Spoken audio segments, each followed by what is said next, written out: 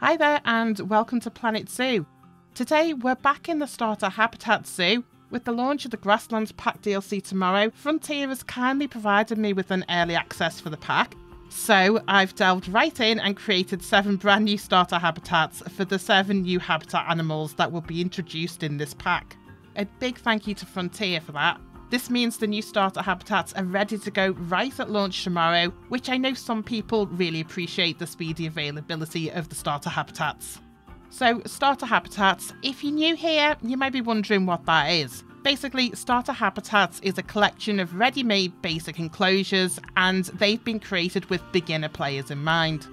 These are enclosures that have been built to be optimised to cover all basic needs, so they're right size for each animal, and they have correct levels of fauna and flora, water, terrain, and hard shelter needs are all met. All habitats in this collection also don't require any DLC to use them. I've created these with only unthemed base game pieces, so they can be placed right away in franchise and challenge modes without needing specific species or theming research done first.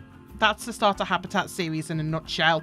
Every time there's a new DLC, I get straight back into it and create habitats for the new animals. So let's get into the Grasslands Pack. First up is the Blue Wildebeest. This is a nice grasslands animal hailing from southern Africa. We already have the Black Wildebeest in the game, so I wasn't sure how different the blue would be. Size-wise, it's about the same as the black ones, but the Blue Wildebeest have much more distinctive coloration and markings, much more like the wildebeest you'd see in a typical zoo. I would say it's a nice addition for the game. You can house up to 20 Blue Wildebeests together. The starter enclosure for them is quite large to accommodate their size requirements. With the theming, for all of the new starter habitats, I've kept to a common theme across all of these, going with the bleached wood and white plaster theming for most of them. For the Blue Wildebeest, I've put in this tiered effect to break up the landscape a bit, so it's not just one big long field. The danger with the grasslands animals, most of them do require a lot of, well, grassland space as you'd expect. So I've tried to break this up with the plaster boundary walls and such. It's a little bit more than just a flat expanse of grassland. For the barrier around this enclosure, this is a partial custom barrier at the front, and I've gone with the stone walling at the back. This is a design choice rather than for the animal's needs. I just like the effect of the sort of plain coloured stone over some of the other more unnatural barriers for this type of enclosure. The only thing to be aware of with this is that the stone barrier is a higher tier of barrier. I think it's tier 5. So that is quite high on the list of barriers. It's normally used to accommodate some of the more bulky animals. It's not strictly necessary for something like a wildebeest. It was a design choice, and if you're not happy with this type of barrier, it's quite easy to change this out for one of the lower tiers. The hard shelter design at the back here, I've made this with natural wood pieces, plaster, and I've gone with the corrugated roof. I've tried to make this look quite natural, and it's quite open and airy because we're accommodating animals that are used to hot weather. This one, it has 2 sleeping quarters, and then there's a central section where the entrance gate is. So that's it for the wildebeest. Let's move on to the next one, which is the Caracal. Caracal is a wildcat. It's actually a wildcat that I've never heard of before. It is nice sometimes when Planet Zoo introduces you to animals that you didn't even know existed. This little cat reminds me a lot of the Eurasian lynx in the game. Could be it's a reskin from the Eurasian lynx, but it's still a nice animal in its own right. Caracals are found mostly in Africa and the Middle East, so again I've gone with this bleached desert type of theme in here. For the enclosure, I've gone with a fully enclosed design on this one. Sometimes I do like to play around and see if it's possible to do a fully enclosed design, because you do get that sometimes in zoos where everything's fully contained. Like the wildebeest, this is half custom and half standard barrier type. There's a fully enclosed inside section and a partially outside section using the mesh barrier for a wire roof. This is really open at the front with the big glass panes, and the section back here inside, this gives them a little bit of quiet space for some sleeping. I know these animals can get quite nervous, and having that big open front, I need to put a place in here for them to retreat to if it starts getting too much for them. Up in the front, I've put some of the climbing frames in to entertain the crowds, and I've also got a raised vegetation bedding border. This is actually made from a climbable wood piece here. The cats tend to spend a lot of their time walking along this section mostly. Typical cat behaviour. You give them something nice like the climbing frame to play with and they just end up sitting walking along the border at the back. Hey ho. Space-wise, I'd say these cats require probably about a medium amount of space in the enclosure. They only live in really small family groups, so one male, one female, plus any babies they may have. It's not like the wildebeest where there's 20 odd of them. It wasn't as much of a challenge with this one to make it interesting. Something interesting with this actually, the rockwork here. Now I've embedded this into the wall and I wanted to create a feature wall here. And actually, for a lot of the grassland starter habitats, I had a theme going where I'd spent a chunk of time creating a feature panel. And this had the tiny faux rocks embedded into the plaster. It created a really nice effect. But when I tested these in challenge mode, unfortunately, even though they are tagged as base game and Planet Zoo themed pieces, the tiny rock pieces were still counting as a themed item, hence locking all of the blueprints out of franchise and challenge mode. Actually, I have kept a blueprint of this because I definitely will use this in other builds. We'll just take a quick look back here. So yeah, I made this feature wall effect with the faux small rocks. And I was really happy with how this looks, considering it's a base game piece. It sort of looks like the cobblestone walling effect that you get with some of the DLCs, without actually having to buy a DLC to get that effect. So I was really pleased with it, and then unfortunately, it just doesn't work. Not for the starter habitats at least. I will definitely be using this in some of my other builds that aren't part of the starter series. Watch your space, this will definitely be back.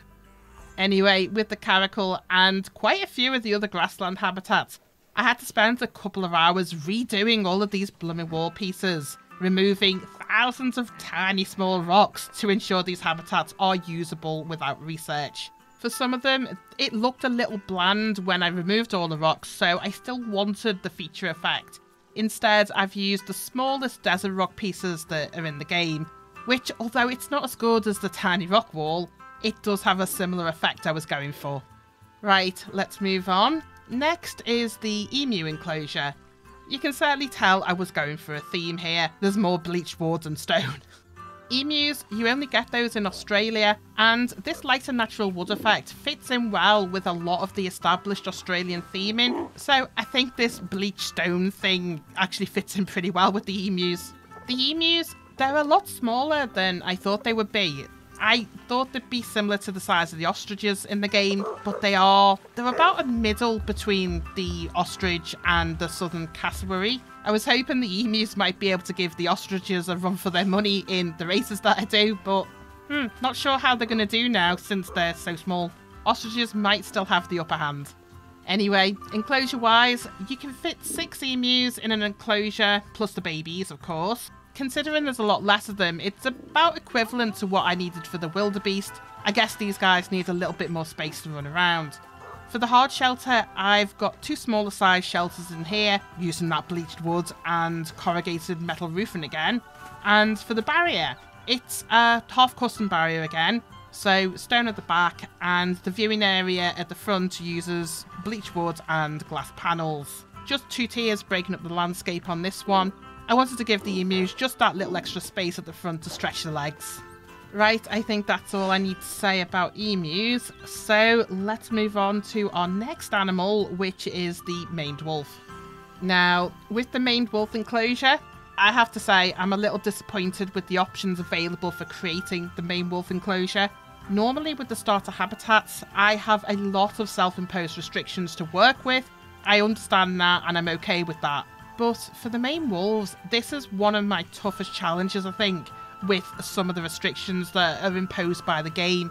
Maned wolves hail from the grasslands of South America, which I didn't even realise there was grasslands in South America. Naive of me, of course. I'm just used to working with rainforest, tropical, wet, swampy kind of biomes for South America, so to come to a grasslands for South America, I really struggled.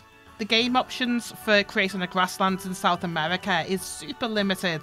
There's maybe 2 or 3 choices for vegetation, and there isn't any actual bushes or grassland vegetation pieces available for this, so I was incredibly limited in what I could use for the enclosure, hence why I have snuck in a couple of tropical plants in to break up the landscape a bit.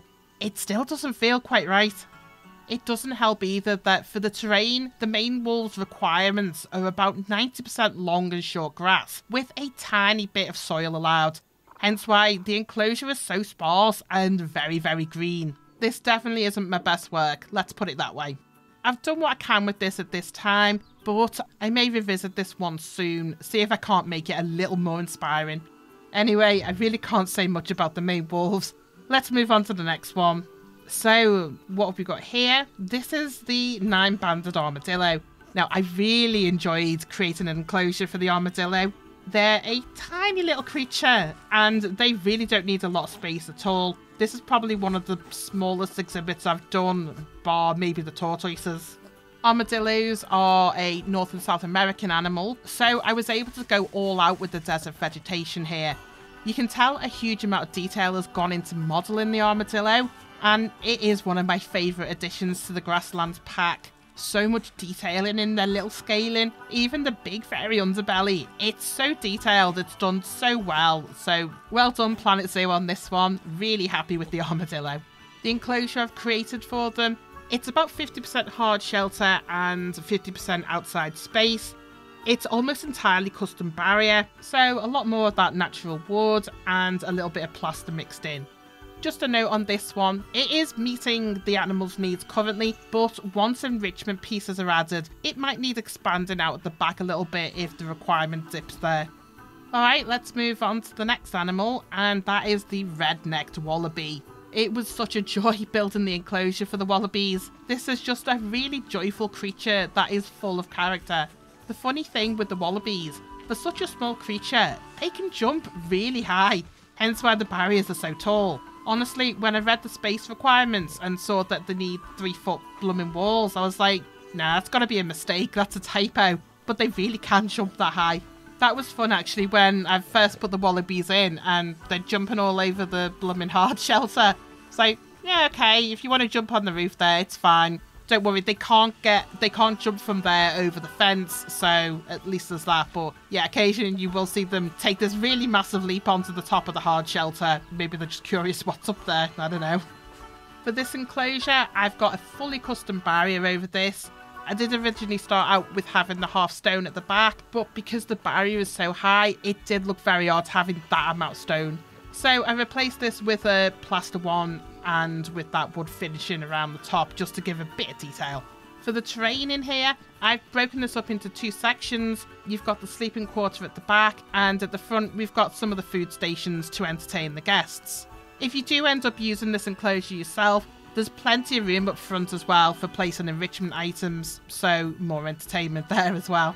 Now in-game, the wallabies are friendly enough that you can make a walkthrough enclosure for them, and I did consider doing that, but I'm not sure whether walking enclosures need additional research to use them. I've stuck with tradition and made this into viewable enclosures only for the Starter Habitat series. Size-wise, the enclosure itself is quite big. Now, you can house up to 30 wallabies together, plus the babies. That's probably why it needs to be so big. Be warned, these guys are quite prolific breeders, hence why there's so many babies in here already. It really doesn't take long to reach the maximum. Still, I'm going to say, along with the armadillos, the wallaby is one of my top 3 creatures in the grasslands, which brings me nicely on to our next enclosure, and this is actually my favourite one, the striped hyena. When I started building this enclosure, it took me several attempts to come up with something that looked right, and I started to get worried thinking it was going to be a repeat of the main wolves. The striped hyenas need a lot of space, considering you can only have up to 6 of them in an enclosure, and I was like, whoa, this is a lot of space needed. The first couple of attempts I did at making something, it really didn't look right, it looked very empty. I took a little time out and did some research to see what kind of space do these guys exist in real life. They are the quiet and reserved cousin of the spotted hyena, which we already have in game. They live on the edges of grasslands using rocky outcrops for their dens, and they do live a very quiet existence, mostly scavenging. So with that knowledge in hand, it helped me come up with an appropriate landscape for them here. I've got the rocky outcrop at the back, and that gives way to the start of the grasslands here. The great thing about the striped hyenas is that although they need a lot of space, they're quite forgiving with the flora and fauna. So I was able to add a lot of vegetation for this enclosure, and that helps bring it to life. The barrier, this is all custom barrier. For the hard shelter, this is just a simple plaster building with big one-way windows in here, so it's darkened on the inside to avoid bothering the hyenas when they're sleeping.